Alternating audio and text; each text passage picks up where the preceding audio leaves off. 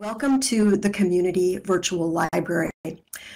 As John said, I'm Dr. Valerie Hill. I have been researching virtual environments for 15 years with a focus on changing literacy as the information revolution turned literacy and our life upside down. So I'm the director of the Community Virtual Library where we're all gathered here today in Second Life. And this is a real library in a virtual world. And this library is overseen by real librarians and information professionals. And you can see I'm standing right here to my left is our CVL, Community Virtual Library, reference desk, where real librarians can serve virtual world communities. You'll also see a chat bot called John Librarian, who is there often if there's no physical world librarian on duty. So look around you. Many of the objects that you see here in this library, such as books, an old card catalog, signs, and many more of the objects are all interactive. You can click on things and see what kind of information you can get. And you'll find our calendar, the times when librarians are on duty. We have librarians from around the globe who work here. And all different resources that we provide on our website. It's here in the local chat, communityvirtuallibrary.org. So I've taught at all grade levels, from kindergarten up through college age. I've served as a school librarian for 20 years, and then I was a college professor of information science. So I'm familiar with the needs of all ages of learners. I'd like you to walk inside our reading room. So I'm going to walk right through the crowd here. The reading room is right through these arches. Come in here and just browse around a traditional looking library room.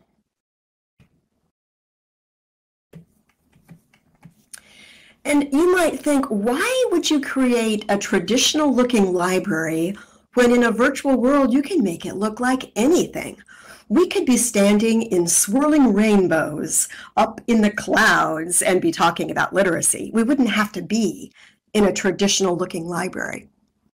But this is a tip of the hat to the past, to our rich history of the traditional physical libraries of old. And as I'm going along explaining Metamodernism, I think you'll come to see that Metamodernism, or post-postmodernism as some call it, strives to balance the rich past history of civilization with the innovation that is rapidly expounding all around us. That's Metamodernism and oscillation. And so we wanted this library to sort of be a tip of the hat to the old libraries of the past. All of these books, you can click on them and they will take you to either the Gutenberg Project, or there's lots of different resources we have here, of course, striving to be abiding by copyright law. So this is our main library. And as I said, we could have made it anything, a fantasy world, but because anything is possible in a virtual world. But the purpose here is that balance. So libraries and literacy have changed. And changing literacy impacts all of us. Each one of you here are impacted by what I'm going to talk about today. That's my focus today, changing literacy, and that has become my passion within my research. So we're going to walk outside in just a moment to the front of the library. Metaliteracy for digital citizens. There's now a need for a new look at literacy. And I've come to embrace the term metaliteracy, which I'm going to explain a bit about today and see what you think about the term metaliteracy. It's a new term, and it's a term for literacy in digital culture because we can all communicate with many digital tools all over the world. In fact, we are right now. Many of you right now are in Turkey. Many of you are in Ireland. And here I am in the United States, and we're all live interacting with new media. Here's the metaliteracy Turkish definition for those of you who might want that. Literacy in digital culture requires juggling formats, both physical and digital. We're all now required to become good digital citizens because most of our communication and most of our intake of information is in digital formats. I believe more and more people are becoming familiar with the term digital citizenship, and many schools are now embedding digital citizenship lessons right in their curriculum. You can see I've moved over to my next slide. Alvin Toffler, he's a well-known futurist. He coined a term, and the term is prosumer. And he coined this term because he saw that individuals were beginning to both create and share content themselves. And so we are all now prosumers because we're both producers and consumers of content. And many people call it user-generated content that we're able to upload online and share with others. So during my career as a librarian, this was happening so quickly, particularly right at the turn of the century, right around 2000, 2001. The information hierarchy toppled right during my career as a librarian. What a fascinating time that was. Because now we have more user-generated content by far than we have traditional media formats, such as printed books. In fact, YouTube has become the #1 source of information on the planet. If you want to learn how to do something like change a leaky pipe or learn how to crochet or knit or embroidery, just about anything, you can find a YouTube video that will help you. So we are both consumers and producers of media, and you put those two words together and you see that you are a prosumer. With all this user-generated content being uploaded every single moment of the day, we are bombarded by information constantly. And this is a huge challenge to literacy. The volume of information that we have to sort through every single day. And this illustrates the need to rethink the term literacy. I'd like to ask how many of you upload content online. So think about that. And if you do upload content online and post it, type the platform that you most likely would be posting content to, such as Facebook, YouTube, a blog, Twitter, Twitch, Discord, TikTok. There are other apps and sites that you may be posting and interacting and sharing content. So if you'd like to type maybe one that you primarily use quite often, you can type that. And there are many that I didn't mention. I'm seeing Reddit come up. Yes. And so all of these are part of metaliteracy. Being able to interact with a huge audience in real time. And this is something that has really changed literacy. I'll jump over to my next slide. There's a little bit more here about Alvin Toffler, the futurist who sort of predicted some of these changes that we have seen happening rapidly. Alvin Toffler has a famous quote, which I really like. It relates to changing literacy.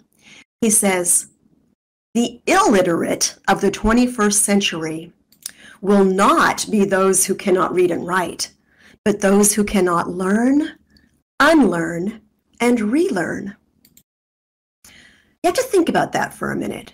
It used to be that literacy meant reading and writing, and if you could read and write, you were literate.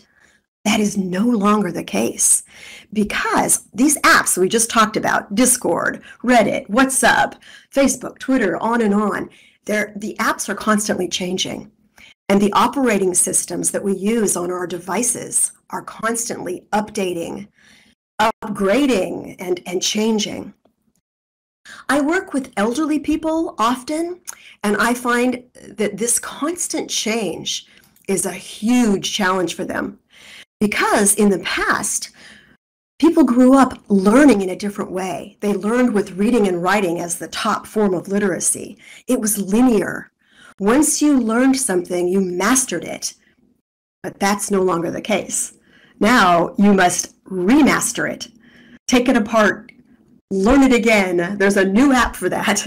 And so this constant oscillation, there's a swinging between production and consumption of media, a swinging between physical and digital formats. This swinging back and forth between learning and unlearning and changing, this aligns to our philosophical moment, which I call metamodernism. I didn't make up that term, but I follow quite a few professors of philosophy who are adopting the term metamodernism as a term that identifies our philosophical moment in time right now. Of course, you can't really name a historical moment when you're in it. We'll have to see what we finally end up calling it. Many people are calling it other terms, but it's the term that follows postmodernism. I'll put the Turkish definition of metamodernism here in the local chat. And as I said, time will tell whether or not this is the term that is adopted as our philosophical moment in time. Some people are calling it post-postmodernism, but putting that extra post in there to me sounds a bit redundant. Acquiring knowledge in the past meant that we were climbing this ladder toward final mastery. Not anymore. In metamodern culture, as we learn these new tools and apps that are constantly changing, and we're evaluating live information and adapting to new devices and software updates, there's simply no end to the incoming stream of information. That's metamodernism, and that's why we need metaliteracy. And I'll put a link to my book that John O'Connor mentioned earlier in the introduction, Metamodernism and Changing Literacy, here in the local chat. This addresses the challenges that we're facing today due to all these rapid changes. I believe it's imperative that we each understand our own personal responsibility as digital citizens. I'm going to jump over to my metaliteracy slide. You can see what is literacy now in digital culture. Well, I've introduced you to this term that I feel fits with your personal responsibility at any age. And I mean from young children to the elderly. Everyone needs to understand meta-literacy. The two people that came up with this term, Tom Mackey and Trudy Jacobson, in 2014, they coined this term to help us better understand how we can be literate now in digital culture as prosumers. This is essential to digital citizenship. You can find more about metaliteracy on the website, metaliteracy.org. I shared a guest blog post on that blog. I'll put the link there if you're interested in hearing a little more about my take on metaliteracy, particularly in virtual environments. But if you zoom in on the circle here on the slide where I'm sitting, you can see that metaliteracy really has a lot of different aspects because we play many roles as a metaliterate learner, as both a consumer and a producer of content. You can see that as a learner and producer, we can be a participant, a communicator, a translator, an author, a teacher. We all teach each other. Peer learning, a collaborator, a producer, a publisher, a researcher. All of these many roles are part of metaliteracy. And we do that through metacognition, cognition, both affective and behavioral aspects. So there's a lot to metaliteracy I'm not going to go into, but you can go to their website if you're interested in the way we think about our learning. And you probably have heard of metacognition, which means thinking about our thinking? Well, the internet has connected all of us, and it's given everyone a voice. Yet, there's a problem with that. Not everyone has something meaningful to add to the conversation.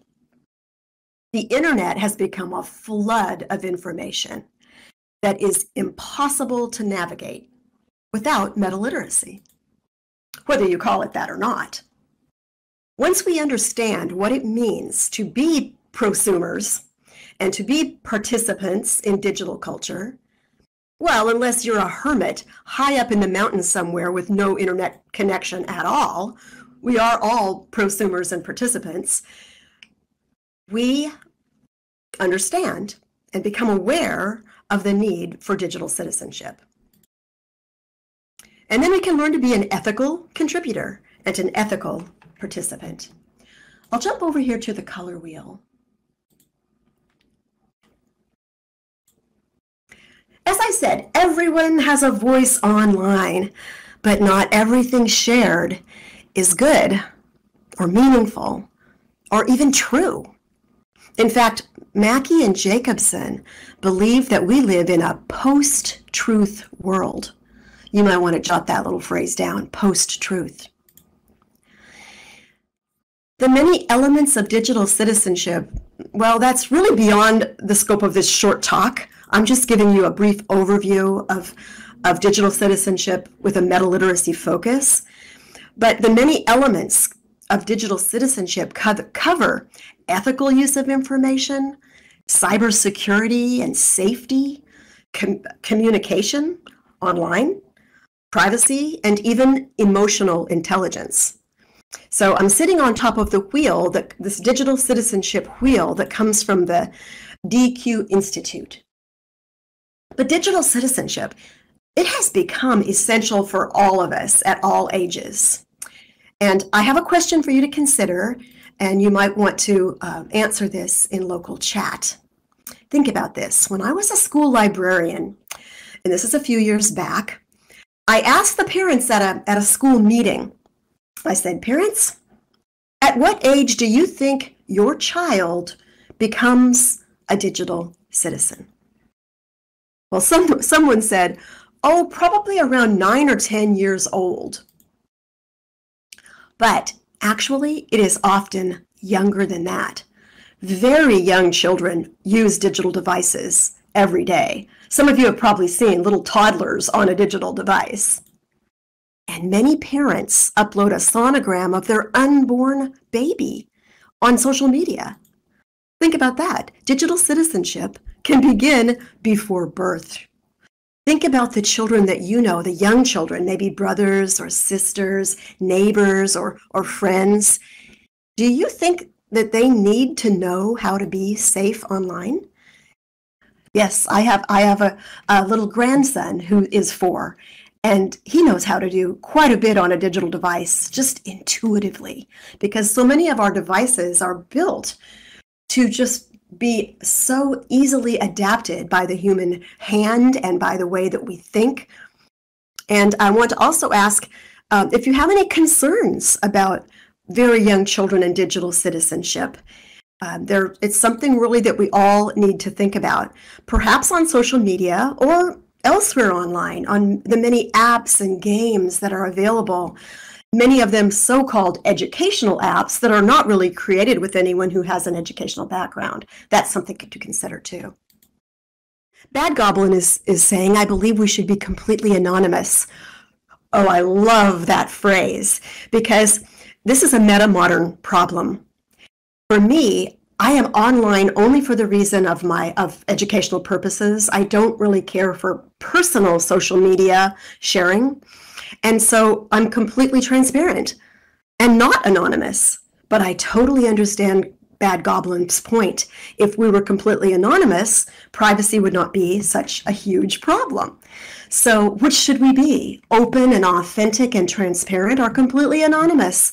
It's a meta-modern conundrum. And what about teenagers? There's a lot of research coming out about the problems with teenagers and self-esteem and the constant addiction to their social media. I've heard some teenagers sleep with their cell phone right beside them.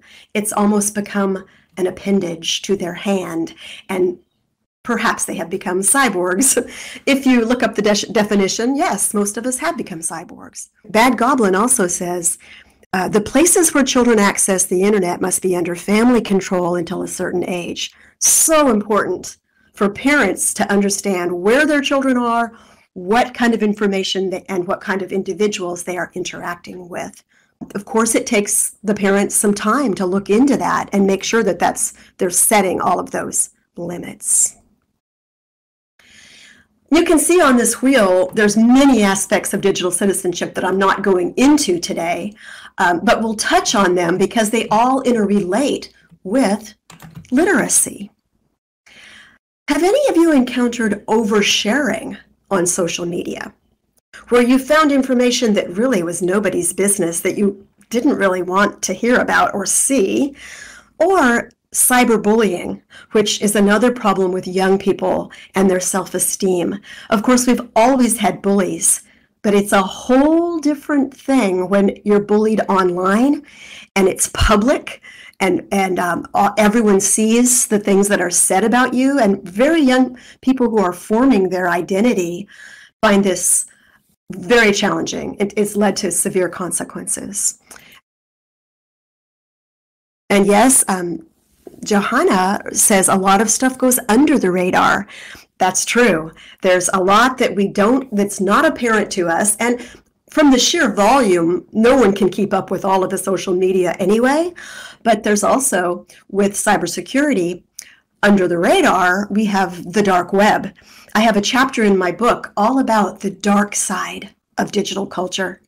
And I am not a cybersecurity expert, but I do have colleagues here in the virtual world who know much more about cybersecurity and have done presentations on it. It's something that we all do need to be aware of. Sarah mentions it depends on what's considered oversharing. Absolutely. Some people might think just telling some of your personal life what's going on is oversharing, where others might think it depends on the content of it and the type of images you're sharing. That's emotional intelligence. When you understand your audience and what needs to be shared and what is inappropriate for that audience. And one problem is on social media, there's a blurry line between personal, private, and professional, public. And that line sometimes is so blurred that there's really no difference. And that's what's become a real problem. That happened before people understood best practices for social media. So I'm going to pull out a little example that might help you think about digital citizenship and using the appropriate content that we've talked about. I'm going to pull out my flag here and just put it in front of me. This is the Think Before You Post flag. And I'm going to drop all of you a copy of it so you'll all be able to take away today a Think Before You Post flag. Think, T-H-I-N-K. You can see what each letter stands for. T, is it true? H, is it helpful? I, is it inspiring? N, is it necessary? K, is it kind? If you think about those questions, and if young people would think about those questions first, that might lead to less oversharing, less cyberbullying, and less shouting out meaningless nonsense that clutters our daily intake of information. So we talked about teenagers. Have any of you encountered any of the cyberbullying that I talked about, or the problem of teens developing low self-esteem that can happen when they compare their lives? My daughter told me that several years back about the problem she was seeing on Instagram, especially with young girls who use filters to make all of their pictures so pretty, and it becomes a competition of who has the prettiest life. And that just adds to the burden of trying to find your identity in life. And I've seen sometimes kids spending more time editing their life than actually living their life. And I find that really troubling, if not sad or frightening. Even the elderly need to know about cybersecurity and oversharing. They sometimes run into scams and are easy targets if they don't understand, how professional a scam can look, a phishing scam. So all ages, from tiny tots through the elderly, need to understand metaliteracy. And as I said, for the elderly, scamming, privacy issues, those are quite a big problem. So it really concerns all of us, no matter what generational age group you belong to. And I'm going to jump over to my next slide. Metaliteracy in metamodern culture requires balance. And balance is a key word in metamodernism as we oscillate among opposite concepts. I mentioned I was a school librarian for 20 years, and during that time I witnessed the close of the Gutenberg parentheses. Now, in the physical world, I'm holding my two hands up like two parentheses, and inside those two parentheses is Gutenberg. The Gutenberg parentheses have closed. The Gutenberg press came out around 500 years ago, in early 1500, and around the turn of the century, 500 years later, the Gutenberg parentheses closed, because print, the book, is no longer king of the information hierarchy. That parenthetical moment in time for 500 years, print was king. Print, books, everyone read books and things in print, and now print is no longer king. Those parentheses have closed. I do see someone has mentioned some of the problems we talked about, all different age groups needing metaliteracy. Bad Goblin says that he saw someone in a computer group on Facebook spelled it wrong, and then everyone insulted him and went after him, and it made Bad Goblin feel bad. Insulting like that, and that speaks to grammar too, and how in digital culture it is so fast that typos, grammatical errors they've become acceptable because there's often not a lot of time for revision, and we need to respect that and not point out people's mistakes in a rude way and insult them, but realize there are times when we must use good grammar and revise, and there are times when we have to just let that go. It's just too fast. So, excellent example of how literacy has changed. Emojis, typos, those are fast ways to communicate that we didn't have prior to the close of the Gutenberg parentheses. Now that the Gutenberg parentheses have closed, fixed print media like books, they were fixed, they were set in stone, like stone carvings, the first literacy. Well, now that's giving way to fluid media. It's not fixed, it's fluid. And there's no more printed encyclopedias. The last one I had was from about the year 2000, the turn of the century, and I would bring the fourth graders over and let them hold these encyclopedias in their hand and turn the pages. And I told them, you won't find these in the future. And dictionaries, printed dictionaries. We still have some, but most people do not use them. It's much faster to just look it up on your smartphone. But there are very few dictionaries or print encyclopedias. Most things now are born digital. And digital content is changeable. Ebooks are changeable. They're owned by proprietary companies, and new editions come out. It's fluid. Blogs are fluid. Everything that's in digital format is fluid and changeable, where a book is not. But how many of you still enjoy reading a book in print? I love print books, of course, as a librarian, and I believe they will most likely always be around. There are some huge advantages to books in print. When you own a book in print, it's a physical thing that you can take anywhere. It doesn't matter if your e-reader suddenly becomes out of date, you still have your book and it's yours, and you can read it anywhere you go. But there are advantages also to digital formats. And Many of us use ebooks, of course, websites, databases, videos, podcasts, blogs, and a million apps. We all juggle all of these tools, sometimes simultaneously. Some of you right now may have this window open. There's often other devices around us. Many people I know have 2 screens up at all times. We juggle a lot of digital content, sometimes simultaneously, and that's actually changing the human brain.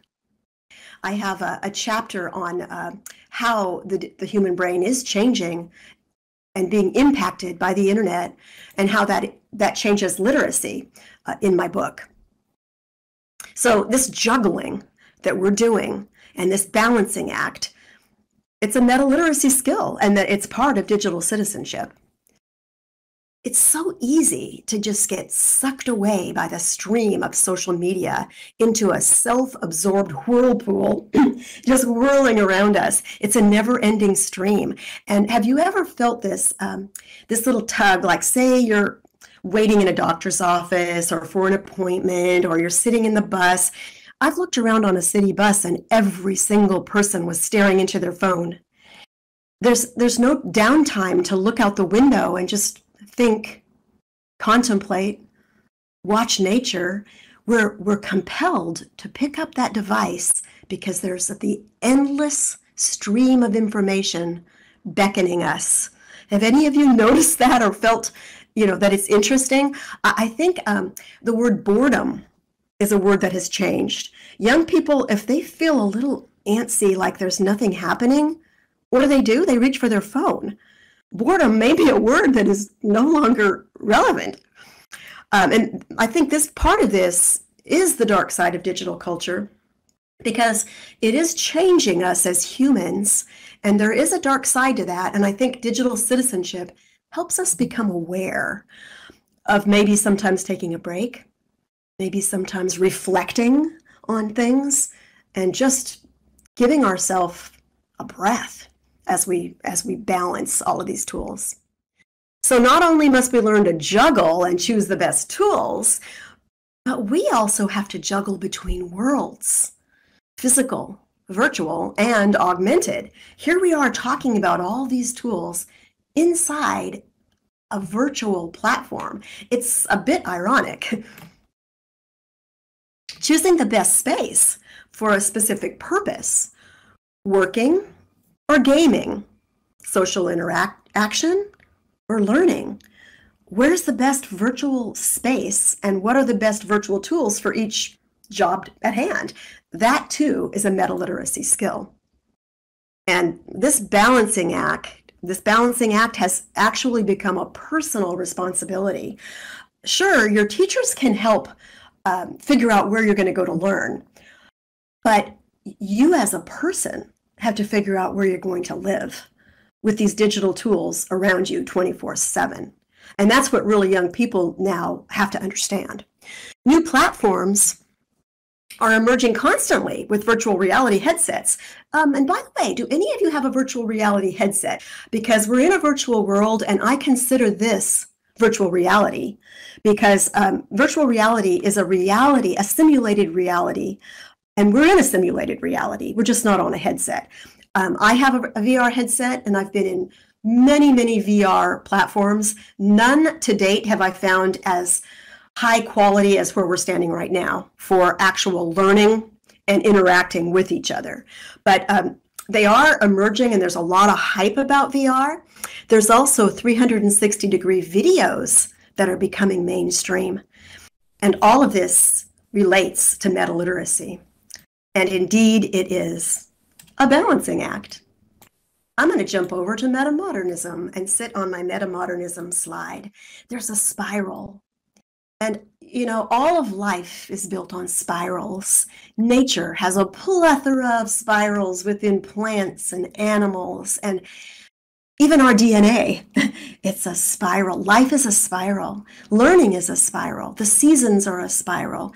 And as you go around and around, you go back again each time through each season, spring, summer, fall, and winter. But each time you go around, it's new. That's really what metamodernism is like. It's spiraling and swinging around and around, but yet taking the past, building on it, and bringing in the new. So the information revolution changed literacy forever, and we live in a fascinating, fast-paced time, no matter what it's called. But I told you I adopted the term metamodernism in discussion of our current philosophical era, even though there are other names for it in the running, like postmodernism. I present the topic today here in the Metaverse, and that's a place where metadata constructs a simulation of reality. So think about that. We're standing right here inside a metaphor of our world. And as you think about that, you are using metacognition because you're thinking about your thinking. About. Meta. Are we overusing this term meta? I don't think so, because it's the only way to describe what we're talking about. Meta being the prefix of about, beyond. When we're talking about these concepts that are a whole new way of thinking about it, meta is the perfect prefix for that, I believe. And I'm going to sit here on this slide that tells a little bit about our philosophical moment of metamodernism. If you scroll into this slide, you can see that I chose just a few examples of art through the past century to show you that metamodernism is not just about literacy, it's about everything in our philosophical time. So I believe we've become metamodern, and it's certainly time to become meta-literate. Metamodernism includes the way we express ourselves in our cultural era, and that can be through art, literature, music, and architecture. I recently read a blog post talking about David Bowie's music and how he really was moving toward metamodernism. And also through architecture. And you'll see in my book, I give examples of all of these different artistic styles, from modernism to postmodernism to metamodernism. During postmodernism, we heard a lot about tearing down grand narratives and all the stories that we thought were so true, tearing them apart. And it brought a lot of dystopian fiction into my library that became very popular. A lot of books about zombies. Nothing wrong with that. Some of them were actually quite good. Metamodernism is ushering in a new age that balances not just irony, but balances irony with sincerity. An age which balances a respect for tradition alongside the excitement of innovation that I mentioned earlier. And you can see in the early 1900s, we had modernism. Ezra Pound with his saying of make it new, things were changing quickly. And then in the mid to late 1900s, we had postmodernism. And then around the turn of the century, we moved into metamodernism, but those dates are not set in stone. I mentioned that my book looks at our philosophical eras of the past, stressing the importance of learning our history. If we don't preserve our history, it is not going to work out well. Our history, we can learn from it and move on. Of course, it's impossible to fully understand or name the era that we're living in, but metamodernism is a term that many people are beginning to use. I'm going to jump over on the slide that talks about learning environments, because here we are inside a virtual learning environment. And learning environments have changed so much. Some of them changed rapidly during my time as an educator. Being in a virtual environment like you are right now, you have a metaliteracy skill. That's metaliteracy, learning how to function with all of these digital tools. So zoom in on this slide and you can kind of see how digital culture changed learning environments. You can see on the top left the traditional rows of desks that we had. in modern culture, back, a good while back, the traditional rows of desks and chalkboards. And that has evolved into virtual spaces, augmented reality apps like the one on the bottom left, and also into VR. I've been to many educators in VR meetings. Many of those environments are not really ready for learning, but educators are exploring them. And we're in a VR platform right now. The pandemic has forced many people to use new tools quickly that they really were not comfortable with. And that really wasn't easy for a lot of students and educators. Now, you may be comfortable utilizing many digital tools and many simultaneous applications, but I think we realize it is impossible to use them all. It's impossible to master all the different tools that are out there. You've got this app that you use all the time, it's great, and then suddenly everybody says, oh, we're going to move over to this platform. We're going to use Slack now, or we're all going to do our project management on Trello, or we've got a whole new user platform that we're going to use. And all of a sudden you have to completely relearn, as Alvin Toffler would say, learn, unlearn, and relearn, and move to yet another app or another platform. That's metaliteracy for sure.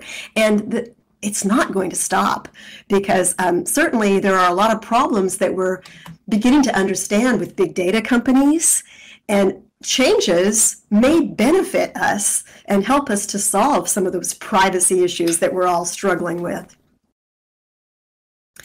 The incredible volume of apps and information online can actually be overwhelming. And there's that acronym FOMO, F-O-M-O. Anybody know what that means? FOMO. It's another way to feel about just too much information coming at you.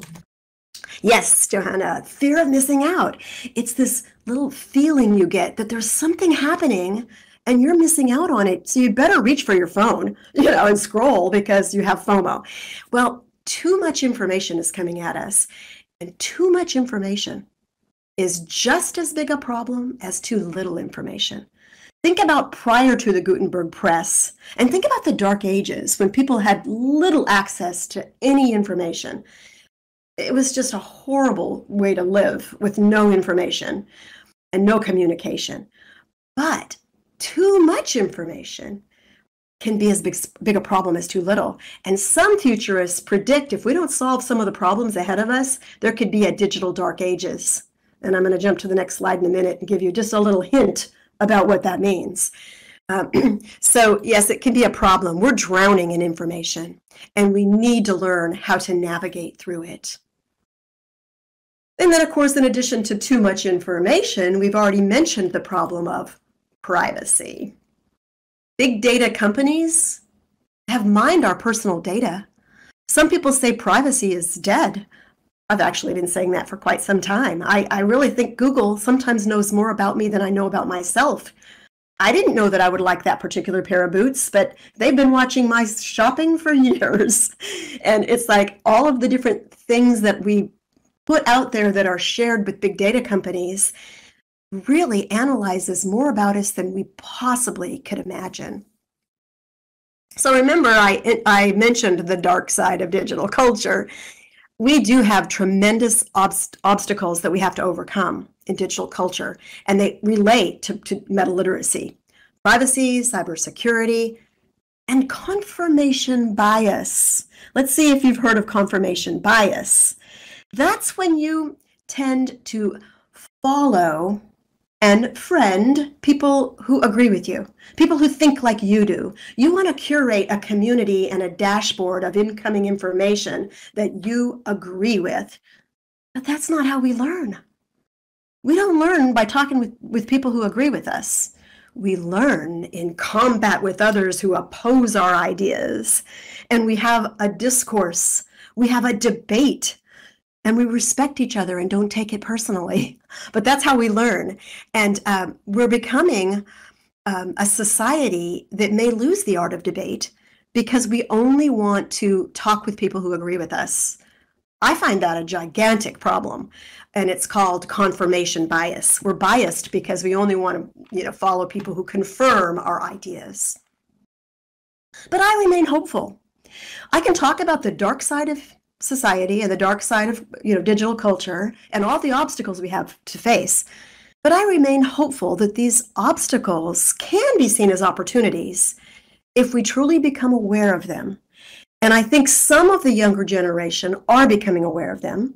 And like the documentary that's out now, The Social Dilemma, people see these problems. They're just not exactly sure how to get away from social media. Jaron Lanier's book, 10 Arguments for Deleting Your Social Media, great book. But how do we do it? That's where everyone is on social media. So we really have to think about that. And Olive Tree is saying, I prefer a conversation, a dialogue as a preference, not very keen on debates. A conversation, Sherry Turkle has a great book called Reclaiming Conversation, because she talks about in that book that young people, particularly teens, they don't have conversations. They even text each other when they're in the backseat of the car. They don't like to talk out loud. And so that's a whole other thing to talk about too, but it does certainly relate to metaliteracy. Oh, I just love this next topic over here. It might be something that you're familiar with, but maybe you haven't given it as much thought as I've done here recently. Let's stand up and sit back down on here. Preservation of digital formats. This is a huge concern that's actually important to you. If you think about this, it's important to you. Now, I'm not going to go into it in detail because I could talk on this preservation topic for hours, but look at the photo here. The ancient Dead Sea Scrolls are there, an old cassette tape, some VHS tapes, and some old floppy disks that probably were out before some of you were even born. And some people had content on some of these old formats, and they either broke or they just aged and wore out, or they no longer have a device that can read them, and they no longer can find hardware that could possibly read them, and that data is lost forever. Gone. Now, the Dead Sea Scrolls, they are ancient. We dug them up, and we can still read them. Physical formats do have that advantage. If we can salvage them, we can still understand them. Digital formats, when they're gone, they're gone. You can never get them back. And most of our content now is born digital. The archivist of the United States, David Ferriero, says this is what keeps him up at night. If we don't figure out how to migrate our digital formats as they evolve, we're lost. Right now, an example for you is MP3s. They're the current, top format for music. MP4, top format for sharing your videos. But that will change. And the hardware that we use to watch and listen, that will change. And those are just two formats. There are hundreds of formats out there that are changing and evolving. And I'll just mention too, when I was a little girl, I remember opening a big black photo album. And inside that photo album was a picture of my great grandmother dressed in clothes from long, long ago, and I was fascinated. People don't have photo albums. All of our photos are up in the cloud. If we don't figure out how to, and some people are really good at this, and they're organizing albums, and they're printing out some photos, and even making cool printed books of their photos. But some people don't have time to do that, and they're just all in the cloud. How's that going to affect the next generation? Are they going to even see the pictures of their great-great-grandmother? Or are they going to be too busy taking their own selfie and editing it? Who knows? But thinking about preservation of literacy formats, it's a concern at the national level, at the global level, and at the personal level, for you personally, to think about, what content are you creating, and where is it, and is it archived? And even in virtual worlds, as these formats change, how do we archive this journey that we're on? We like to record Machinima, share some of the great things that have been accomplished in virtual worlds, but archival has become a huge challenge for everyone. It's also, as I said, a personal metaliteracy skill, because today, most content is born digital. So I'm going to ask you, do any of you have physical photo albums? Or do you organize your photos on your digital devices? Or with music? My daughter-in-law is a jazz musician, and she struggles so much because she loved CDs. She has her jazz CDs, and now that everything has gone digital, she can't find her music half the time. It's like, where is it? What device is it on? It's, you know, it's just changing so quickly. And this also leads to digital legacy. Has anyone heard of that term? Digital legacy is asking the question, what happens to your content after you die? When you pass away, and there's been some educators in Second Life who had some amazing content, and when they passed away, nobody knew how to get it because, you know, the passwords and all the, you know, everything belonged to that particular avatar. And so even on social media, Facebook and other social media companies are coming up with digital legacy policies and procedures. In fact, there's a whole area and profession developing around digital legacy tools, since most content is born digital. Now today, there's two terms you may not have heard of until today, and I hope you will take both of them away mentally to just consider, or to bring into your own vocabulary should you choose to. And those two terms that I hope you're going to take away are Metamodernism, which is our cultural moment, and Metaliteracy, which is simply a term to address literacy today as prosumers.